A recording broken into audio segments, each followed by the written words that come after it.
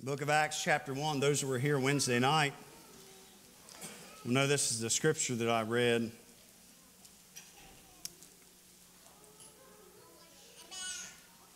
Just part of our scripture reading. It was not intentional, but it'll sort of make sense once I get into the message. I'm going to preach this morning on the thought, an impossible task. Impossible task. Acts chapter 1, verse 1. The former treatise have I made, O Theophilus, of all that Jesus began both to do and teach, until the day in which he was taken up. After that he through the Holy Ghost had given commandments unto the apostles whom he had chosen, to whom also he showed himself alive after his passion, by many infallible proofs, being seen of them 40 days, and speaking of the things pertaining to the kingdom of God. And being assembled together with them, commanded them that they should not depart from Jerusalem, but wait for the promise of the Father, which saith he, Ye have heard of me. For John truly baptized with water, but ye shall be baptized with the Holy Ghost not many days hence. When they therefore were come together, they asked of him, saying, Lord, wilt thou at this time restore again the kingdom to Israel? And he said unto them, It is not for you to know the times or the seasons which the Father hath put in his own power. But ye shall receive power after that the Holy Ghost is come upon you. And ye shall be witnesses unto me, both in Jerusalem and in all Judea and in Samaria and unto the uttermost part of the earth. And when he had spoken these things, while they beheld, he was taken up, and a cloud received him out of their sight. And while they looked steadfastly toward heaven, as he went up, behold, two men stood by them in white apparel, which also said, Ye men of Galilee, why stand ye gazing up into heaven? This same Jesus, which is taken up from you into heaven, shall so come in like manner as ye have seen him go into heaven. Then returned they unto Jerusalem from the mount called Olivet, which is from Jerusalem a Sabbath day's journey. Now, just to explain that last bit, it doesn't have anything to do with the message. Sometimes people read that, they don't understand when it says, which is from Jerusalem a Sabbath day's journey. A Sabbath day's journey is not very far. Okay, so they were restricted to how far they could even travel on the Sabbath day. It was the day of rest. So when it says it was just a Sabbath day's travel, it doesn't mean like it wasn't like a 24-hour journey. Right? They're not very far away. And so he's telling them to go back. And of course, last week we celebrated Easter and the resurrection. And I think for many years as a pastor, it just seems like there's such a build-up to Easter from being a pastor. Our minds, our spirits go to that Easter and resurrection that I have seen. I've not kept track of this, but it seems like a lot of the times after Easter, my mind goes to these early scriptures. Because it's sort of like, well, okay, what happened with that? What happened after? So we know it's so monumental, and we talk about all that how it affected the entire world. But what did they do with it, and how did it get started to lead to where we are now? And it really starts in this scripture. Jesus is there, and he is now ascending back to the Father. He is leaving his earthly ministry. No more will they be able to see and touch him as they had before, and even eventually after the resurrection. And so they're sort of, I think they feel like, well, what are we going to do? There's been this great miracle. He's been resurrected, but now he's leaving us. And he had been trying to teach them and trying to instruct them, but he's very, very clear that the Holy Spirit is coming and is going to help them. And so the resurrection has happened. 40 days has passed. He's ascended, or he's ascending. This is the beginning of the church. And verse 8 says, But ye shall receive power. After that the Holy Ghost has come upon you. Ye shall be witnesses unto me, both in Jerusalem. So where they were at, I know a lot of you know this, but not everyone does, so I want to explain it. Jerusalem is where they were at. And then in all of Judea. And then in Samaria. So it's painting a picture of this is where they are, but the gospel is to go further and further and further until he says unto the uttermost parts of the earth. Well, we are the uttermost parts of the earth, the part of at least our civilization didn't even exist as part of the earth at that time, meaning This is way before 1492 Columbus sailed the ocean blue. For those that don't know your history. Of course, it wasn't inhabited, but what I'm just saying, there was no United States of America, so we weren't even thought about yet. But Jesus knew. Do you understand that? He knew where we would be, and he knew what the uttermost parts of the earth really meant. They really didn't understand what that meant.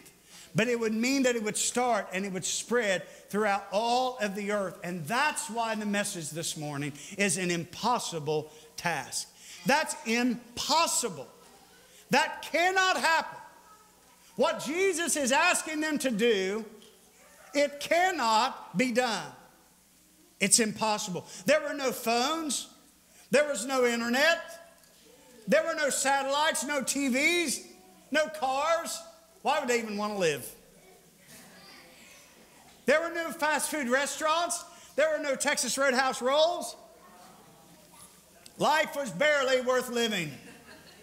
There was no way. Right now, we think in terms of marketing. Now, I'm not a marketing person, but in my job, I've worked with a lot of companies.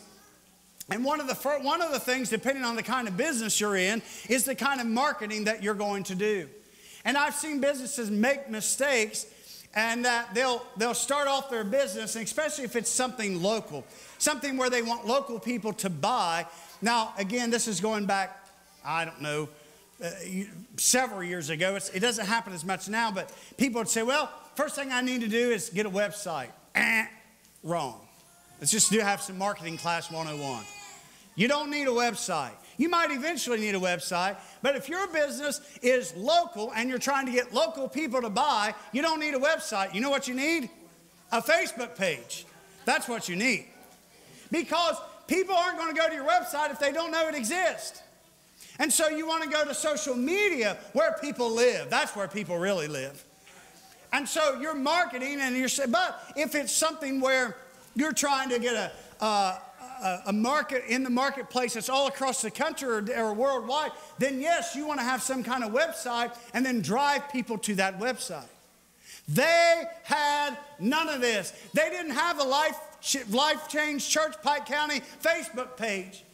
All they had was their mouths and their feet. Their only tools of marketing the new gospel was to tell people and then walk to the next town and tell those people. It was impossible that they were going to go from Jerusalem to all Judea to Samaria to the uttermost parts of the earth when all they had was the power of their mouth and the power of their feet. What he was asking them to do could not be done. They could do it with word of mouth. They could do it in person. They could do it with gatherings. They could do it with just how many miles could they cover in a day. And yet, they got it done. We'll talk about that in just a little bit. Folks, the church world today, we have an impossible task. I know that at times, when you see so many church buildings in the Bible Belt, every corner and every ridge and every holler and every street has a church, and a lot of them are less than half full, and people just think, well, you know, it's just everybody's heard and nobody's going to respond. It is the absolute opposite of that. If everyone heard the message and responded to the message, and God saved Jacob, we wouldn't have enough churches to hold all the people that are out there. It is not from a lack of opportunity. It is from a lack of the church spreading the gospel and impacting people's lives for the kingdom. It is not because that there's not enough people out there, or, well, we just ran through everybody. We've already witnessed to everybody. No, there is an endless supply of those that need to hear the gospel. But at times it seems impossible. The work of the church is overwhelming. If we think just about our community, how many people in our community need to hear the gospel? How many people just in your families? If we just pick 3 or 4 families here, And we said, imagine that everybody in your immediate family, and then your extended family, your siblings' families, your cousins, all your first cousins, all your second cousins, all your aunts and uncles, and so on, if they all got saved, or between 2 or 3 of you, I know some of your families, we'd be full. That's it. We wouldn't have any more room. And that's just from 2 or 3 families. So don't ever act like, well, we're done. It seems impossible if you begin to think how overwhelming it is of how much work there really is to do. Matthew chapter 9 verse 37 says, the harvest truly is plenteous, but the laborers are few.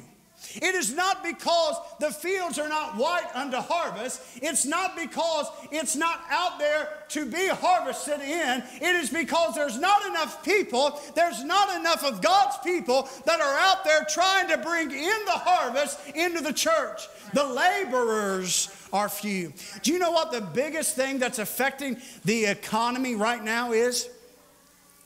A shortage of workers. Now, I don't want to get into debates on why that is. Some people will blame this, some people will blame that. I just blame there's a whole lot of people who just don't want to work. Am I being political, or is that just good common sense? If you want to work right now, there are jobs all over. It may not be what you want to do. It may not be how much you want to make. It may be more labor intensive than what you want it to be, but I'm telling you, I work in this every single day in all over Southeast Ohio, and every company that I deal with, every one of them says the same thing. I can't find enough people that want to work.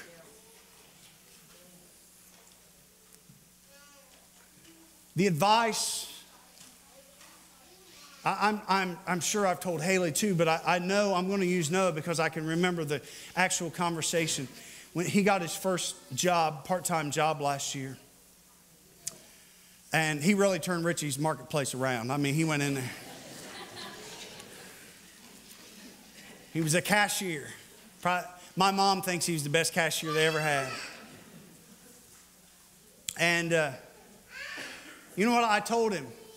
And I think they were really happy with him as a worker. But I told Bethany, I said, he might be the worst cashier in the history of the world. I have no idea. I did go in there once and see him work, and he seemed to do fine. But you know why they liked him? Because he never missed a day of work, and he was never late. And some of you that are employers, what's the biggest thing you're asking? Even if you're not good at your job, can you just come every day? And can you just be on time? Listen, if you can be on time and if you can show up, most places are going to be thrilled to death to hire you. I'm not even looking, Chad. Say, Mick, what's it have to do with anything? Listen, in the work of the Lord, a lot of you think, I can't do that. I'm not talented enough. I'm telling you, and as a pastor, all we're asking is that you show up, and you show up on time, and you be willing, and there'll be something you can do to affect the kingdom. There's something you can do to work for the Lord. There's something you can do to help bring in the harvest. God's not asking about your talent. He's not worried about your ability. He's not worried about how dynamic you are. Will you get up, and will you show up for work? And will you stand in your place? Will you do what God has called you to do? That's all he's asking. The angel said, stop gazing toward heaven and go do something in your lives. I want you to right now, just quickly, I may or not get to my points. Don't worry, I'm not going to preach 2 hours. But just real quickly, I'm going to give you a second to let this sink in. I want you to think right now. I'm not going to have you turn to your neighbor. I'm not one of those preachers. But I want you to take a second. I want you to think of 5 people that you know need to be saved. Okay? Ready? Think of 5 people. I'm going to think of.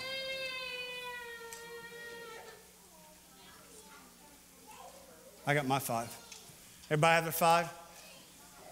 All right, watch this. Are you ready? I want you to think of 5 more.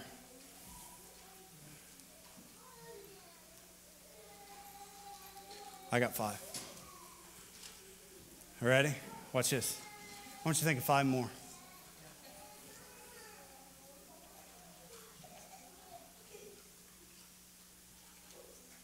I got my 5. How long could we go?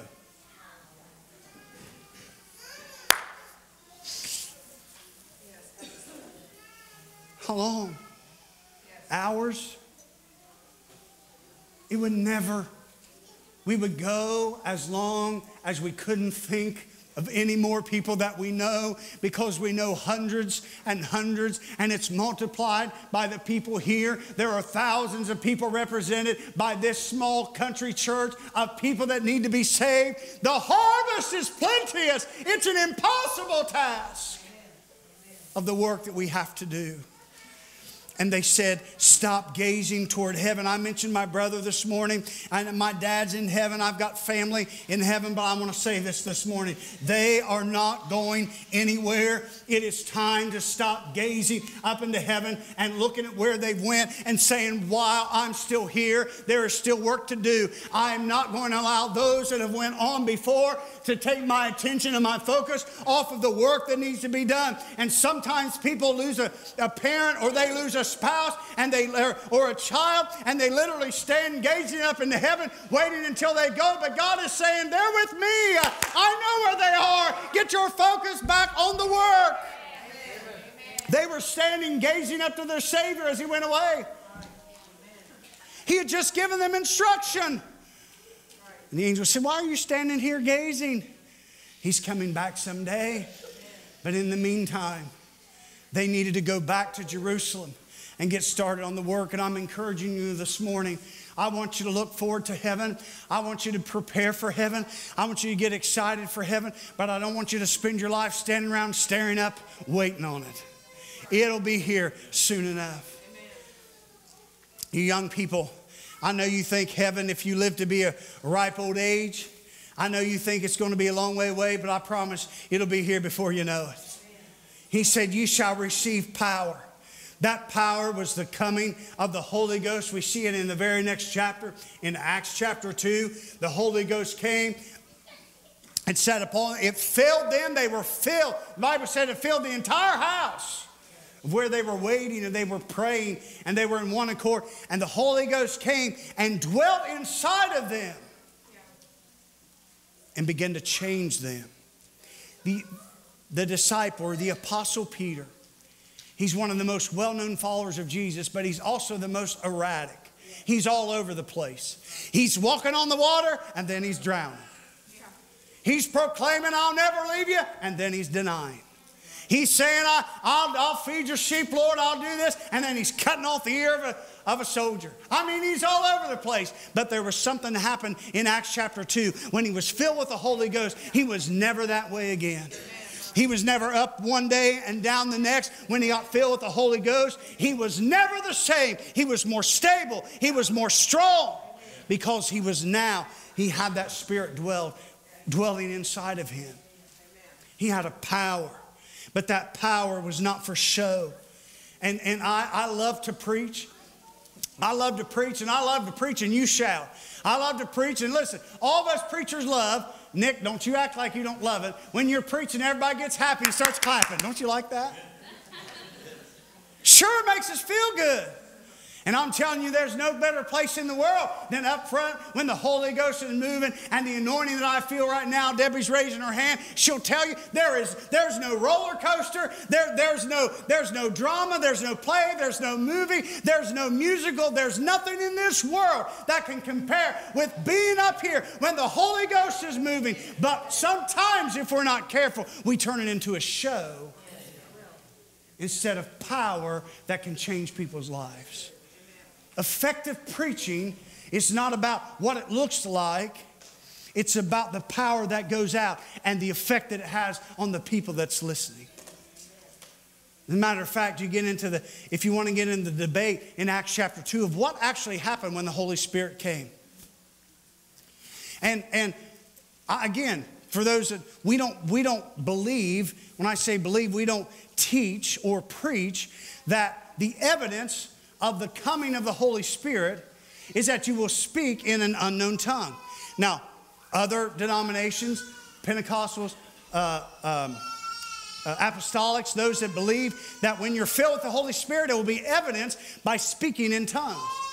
Now, it doesn't offend me. I'm not afraid of it. We've had people in here to preach, sing, that believe in that, but they respect our pulpit and they don't talk about that. I preach in their churches, and I don't get into that. There's enough things we agree on that we don't have to get up in front of everybody and disagree on those things, okay? But what I believe happened, if you look at the scripture and really look at what happened, when they began to preach, there were all sorts of people in Jerusalem at that time that spoke in all kinds of different languages. They were all in for the feast and the things that were happening. And these disciples now, after the filling of the Holy Ghost, they go out and they begin to preach the gospel. And so there were people there that spoke whatever. Let's just start making up languages. If they spoke Greek and they were speaking in Aramaic, or if somebody was there, and I'm sure there was no Frenchmen there, but if somebody was there and they spoke French, and somebody was there that spoke Spanish, and somebody was there that spoke Russian, and they're preaching this message in Hebrew, everybody heard that in their own language. That was the gift of tongues. Is that right now, if somebody, and I know we've had foreign exchange students here before, that if whatever they speak, I would get up and be so full of the Holy Ghost that I'm preaching in English and they're hearing it in Spanish. That was the gift of tongues. That's what I believe if you read it through. That's what I believe happened. That's power. And it began to make an impossible task possible. That is the power that they received to preach the gospel. It was for a purpose. It was for a plan. It was not just for show. And as much as we enjoy it, it was not just for enjoyment. I've got to move on. The impossible task, the Holy Ghost made it, number one, able to carry the message. There was a multiplying effect of the Holy Ghost. When the Holy Ghost impacts one person, it does not just impact one person. It can impact 5 or 10 or 20 from that one. And so what I want to encourage you this morning is don't worry about impacting 100 people. Just find one. Just find one this year that you can share the gospel with, that you can win over to the Lord, because then maybe that person is the one that will win 10 or 15 or 100. Every great evangelist out there, every great ministry out there that has led to hundreds and thousands of people being saved, all started because somebody cared enough to share the gospel with one person. Amen. We could go into the backstory. I've shared it here. I won't take the time. But that one person who nobody knows their name is the one that won Billy Graham to the Lord. We know who that is, but I'm saying if I just said that name, unless you've heard that story, you'd be like, who? Who?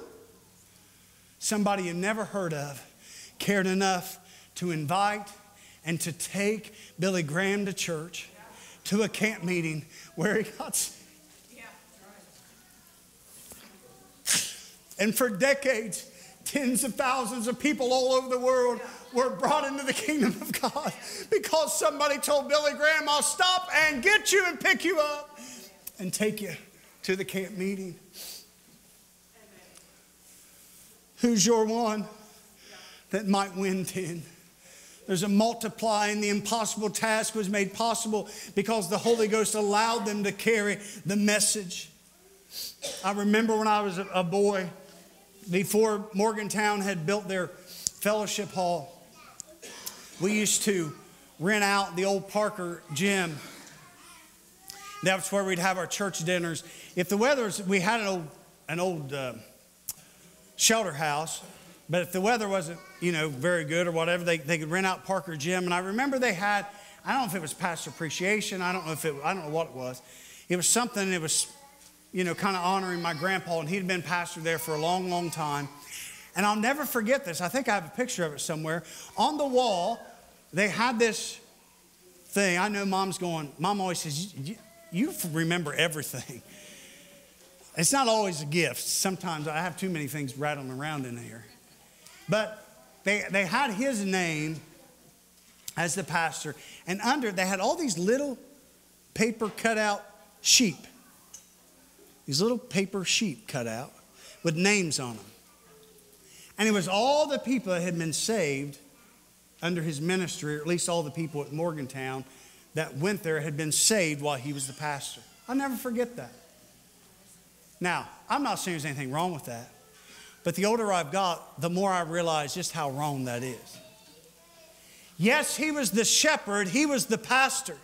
But those sheep didn't belong to him because, listen, shepherds don't begat sheep. Sheep begat sheep. And so we don't need a list here about all the sheep that have come to know the Lord since I've been the pastor, because I'm the pastor.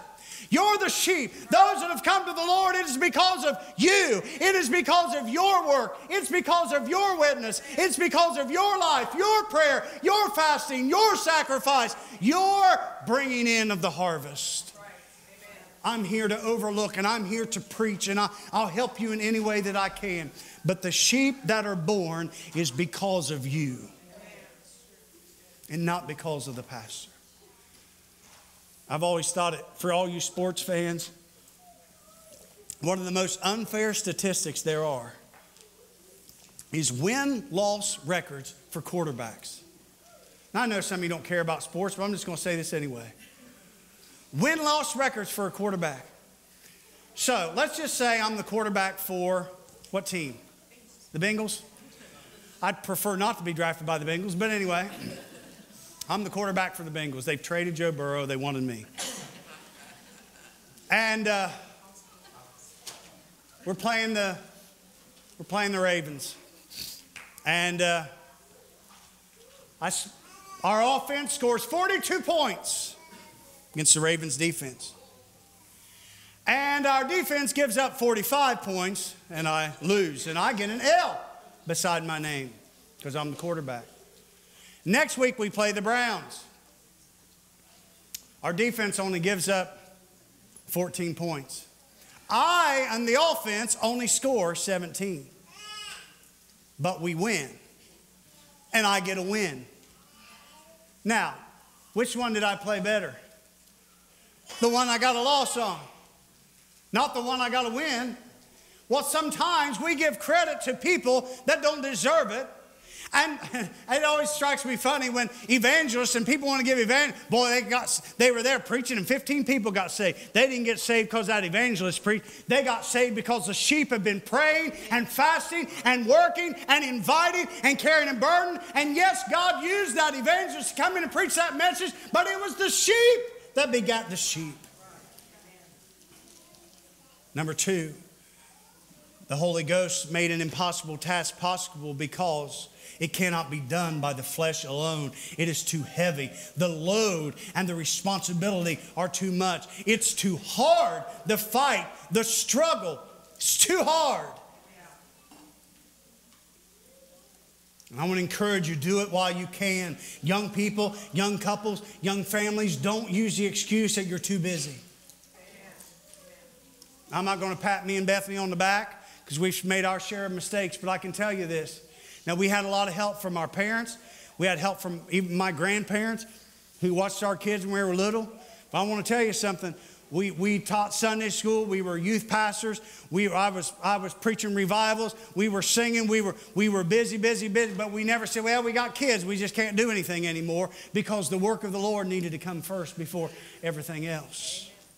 And I want to tell you, because you can do things now with the strength that you have. Debbie's dad always talked about to shout and to work for the Lord when you're young, when you have strength, because when you get older, you can't do what you used to do. Can somebody say amen? Amen. I got off the couch last night. I was watching basketball and got up off the couch a little bit, and I was so stiff that I was walking down the hall like this. But I knew nobody was looking, so I just walked. And I got into the kitchen. I saw Noah in there, so I stood up straight and I walked like this. And he was in there. I said, I had worked all day long.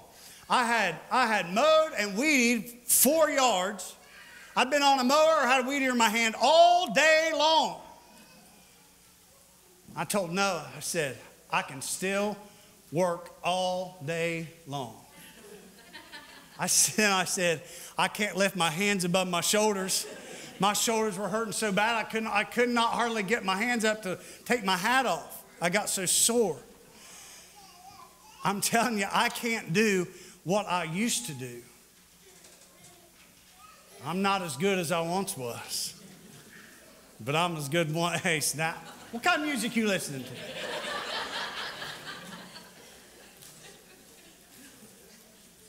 The older you get, everything gets harder to do, and working for the Lord is no different because you don't have the strength to do what you used to do. And I don't mean to embarrass her in any way. There's still nobody that gets behind the pulpit and the anointing falls any harder or any faster than my mother-in-law. She's still one of the greatest preachers that God has ever put on this earth.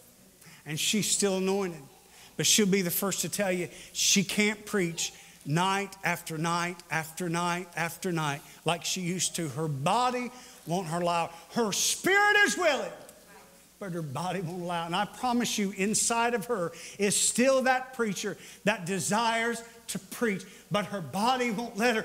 Listen, I know it's busy. I know your families now have needs. I know you're involved. I know how crazy life is. But work for the Lord while you can.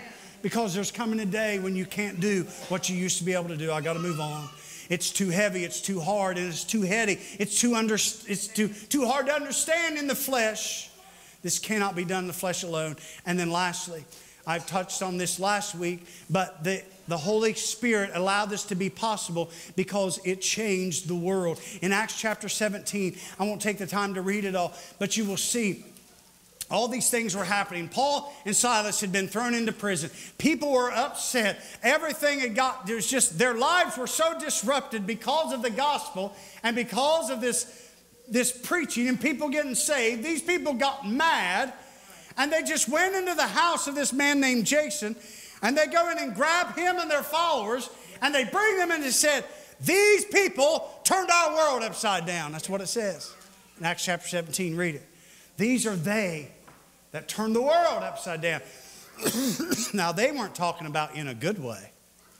They said our lives were just the way we wanted until they came preaching that stupid message about Jesus, and they messed everything up. And that's the response people will have in your world and in your life if you'll confront them with the gospel, is say, leave me alone. Don't mess up my life. Don't mess up my routine. Don't mess up the things I like to do. But I'm telling you, the Holy Spirit will change the world. There are few things that can truly turn the world upside down. Having children is one of those things. It will change your world. Sickness will turn your world upside down. But what about the gospel? What about the power of the Holy Ghost? They were simply, think of this, they were really only upset because their lives had been disrupted. I know the task seems impossible, but we have been endued with power from on high to complete an impossible task by the power of the Holy Ghost. What the world and what even man says is impossible has been made possible simply by the Holy Ghost. And so when the Holy Spirit came, and just as we stand, David, Tim, could you come? To understand really what happened. I don't always like this explanation because I don't want to make it seem like Jesus was limited. Jesus was not limited. But he said, it is expedient that I go away. Because he said, if I don't go, then the Comforter, which is the Holy Ghost, cannot come. And he's saying, so I'm going to leave and go back to my Father's side. And the Holy Spirit will come, and now the Holy Spirit will be in all places with all people that was only in one place at a time. As amazing as he was, and he's the Son of God. He couldn't be more amazing. But where he was, if he was in Jericho, he was in Jericho. If he was in Jerusalem, he was in Jerusalem. But now, when they started in Jerusalem, think of this. When they started preaching in Jerusalem and people got saved and the Holy Spirit came and dwelt inside of them. Nick, when they went to the rest of Judea and people got saved and the Holy Spirit moved inside of them, and they went to Samaria and they preached, and the Spirit got inside of the people that got saved, and they went, guess where the Holy Spirit was? Samaria, still in Judea, and still in Jerusalem. Because the Holy Spirit is now everywhere. An impossible task made possible. This morning, if you need Him, if you need this, and He's calling you to Him, then come and let Him come and dwell inside of you. Let the Holy Spirit move into your life.